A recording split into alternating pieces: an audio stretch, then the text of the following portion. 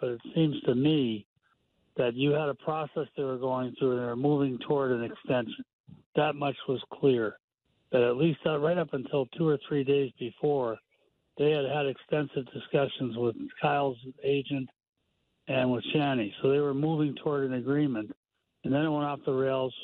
I forget what days, Thursday, Friday, whatever. But Kyle met with the media and he was clear that, look, I may not be back. And I think that was the first time, according to Shanny, it's the first time that he confronted that fact is, hey, we might be looking for a new GM. And I think right there the math changes. If you're a team president, right there the math changes. If one of the guys that you work for, that he works for you, is your right-hand man, the most important guy in the organization, has just told you, I'm not sure I want to come back.